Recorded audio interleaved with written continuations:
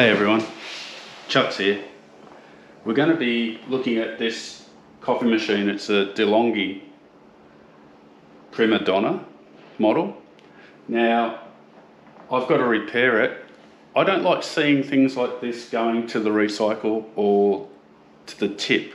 Mainly to the tip, because people just throw stuff out, and myself, nowadays I like rebuilding things and having them there if I need them. And with the planet throwing away plastics and stuff like that, we don't need to throw all this stuff away. We just have to replace some parts in it and it'll be good for another couple of years. So please follow along. Enjoy my critique of the actual unit and how to fault find it. And don't forget, if you're doing this, make sure you disconnect the power at the start, and don't do this if you don't feel confident. Take it to a repairman. But remember, we're saving the planet by repairing. And upgrading's not always the best. Sometimes it is, sometimes it isn't. So enjoy the show. Here's what we've got. I bought this coffee machine quite cheaply. It's a Delonghi Primadonna, and it's definitely a Primadonna. It's, I had it open. First thing I made is a black coffee. It worked fine. The black coffee worked absolutely fine. Then my wife came up to me and said to me, it's not working, I'm trying to descale it, and it's filling up the bottom tray. Now the bottom tray was filling up from the back here all the way into here. So what was the problem? Well, I had to fault find it. First thing I did was I turned the machine off, and when the machine is totally off and switch off from here, you can take this module out here, and I gave it a good clean. Well, actually it did have a clean, but now it's got some coffee on it. I don't know where that came from. Anyway, so it wasn't the problem. This thing here goes in here, and what I did was I couldn't see what was going on because the door was shut, and this was in the bottom here, like that, and the door was shut as well, which I'm not going to do at the moment. I think that's a bit high. We'll look at that in a minute. Yeah. Anyway, it was shut.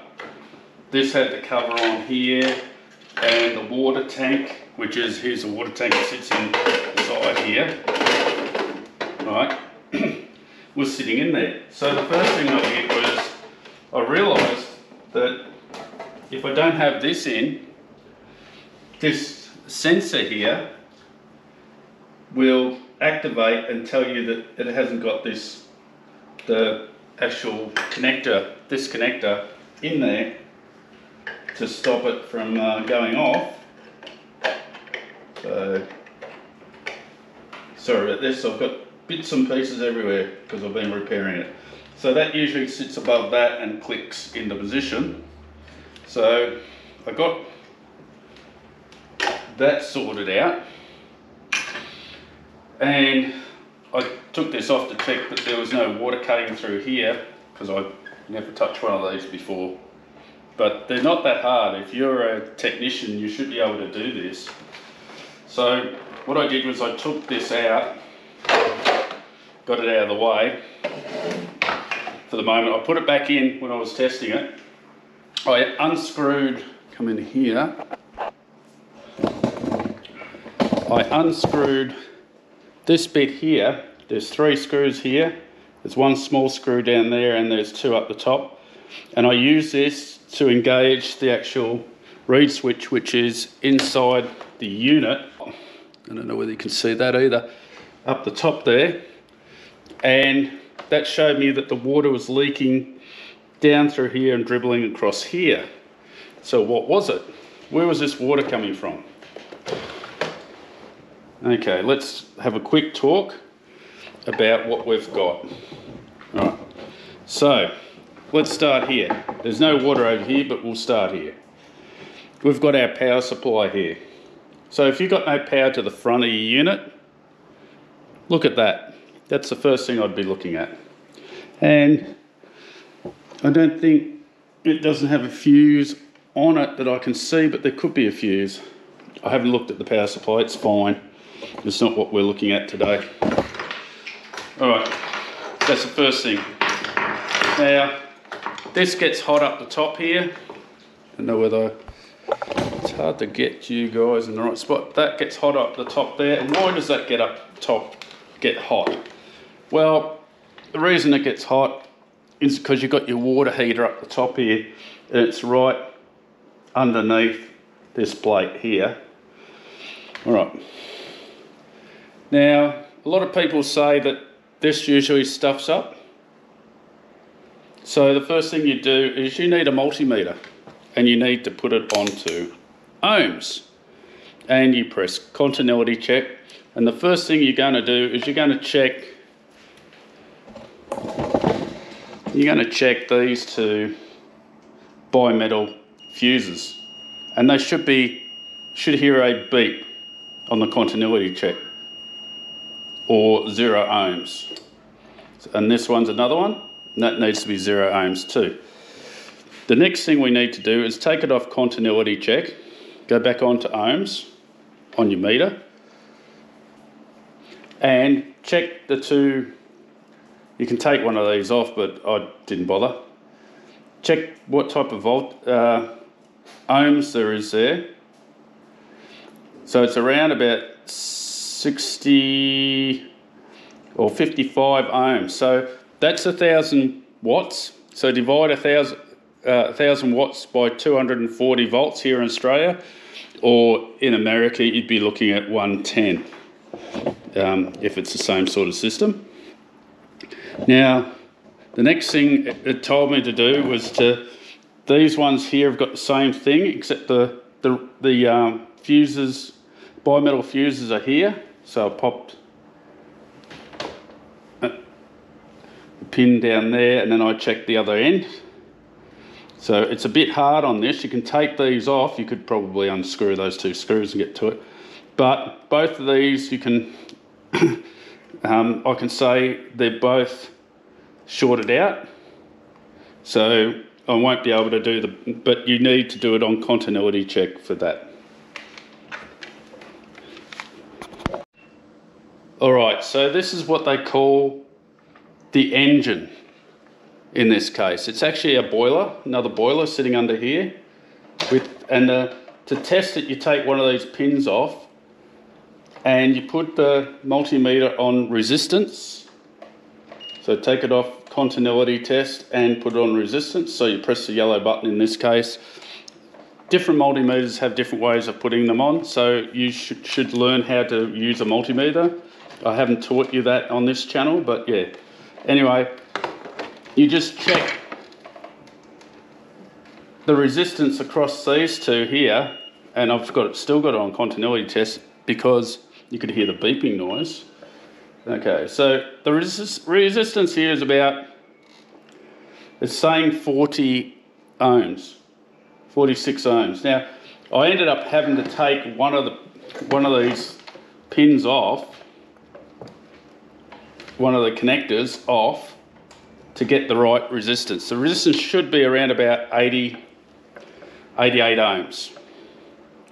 So 88 ohms is what you should be getting on that. So you check your bimetal strip, which is a fuse, these two, and then you check that you've got 88 ohms across the two, and I'll show it on this one, across the two wirings. This one you won't get the problem, the other one you will. This is the actual boiler, and that produces the steam for the front, for the frothing of the machine. These two here are your overflow tank. So the overflow tank, it gets rid of that. Now, the unit down the bottom here is actually the grinding motor, and there is actually a belt down the bottom of it. So check that, because belts do break. Our next thing that we look at, when the water's pumping, you've got a filter here, and then around in here, if I can get that out of the way, around in here, you have the pump. So if there's no water coming through here, you'll see no water gushing through. So that would be a telltale sign that your two pressure tanks, or your engine and your pressure tank, aren't getting water. And that water comes through this solenoid here, the red solenoid. Now, I had to take all these screws out. So there was two screws on either side. So these go on like this. So you have to lift them up, and they've got little keyways. So you have to put the keyways in. So when you're taking it apart, you've got to take the two screws out, lift it, bring it back, then drop it down so that you can get the keyways out without breaking them. Now, to get to this bit here, you need to take the back off first. So at the back here, you've got two screws. Now this one's got, the back's up that way. You've got two screws and you've got your cordage hole. Now, some of these models have two screws up the top, and then you've got the screws on the side, which I had to take off so I could lift everything up and get inside the unit, which I still have to put it back together again later on, which I might put the top bit back on. I don't need that off anymore. So that's what I'll be doing. But you don't want to undo the 1, 2, 3 screws in there, leave them alone. And in here is where you put your powder.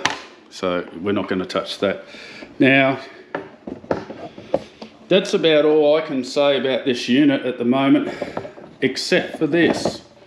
Now, I put the unit either on continuity test, and you'll test for open circuits. But really, what you want to be doing is ohms. So you can see, if I put my multimeter across there and I see nothing happening, right? That's an open circuit. Now, if it was short circuit, it would go like that. Now, if I was testing this and I was getting a short circuit, that would be a problem too. And check, that's the earth down the bottom. It's not hooked up in this case, and that's not hooked up anyway. But that's open circuit. What's happened here is, this is your steamer relay, or solenoid. It's a solenoid, not a relay. And this is your overflow here. And this here, if you can't see it, is all the bubbles coming out of it's a coil to move a piece of metal up and down through here. It's overloaded and it's blown itself up. So I now need to find this. I'm having problems trying to find it at the moment. And one that goes up the sideways up there. So if anyone knows where I can get hold of one, please leave me a message. Other than that, try eBay, try AliExpress to find the parts, or try the web to find parts. This here, the bottom overflow tube, it hooks up to the front up there, and that's where the water was coming through.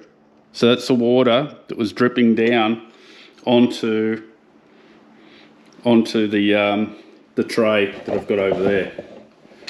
So that's about it for having a look at the Primadonna, which looks in worse than it should be, but it'll be back together and it'll be making me a nice coffee soon enough. The carafe on these are, I think, around about $70 or $80, and that's all I can tell you about this unit. If you're looking for any more information, look online. You can find the circuit, not the circuit diagrams, but the actual parts online, and it tells you what the numbers of the actual parts are.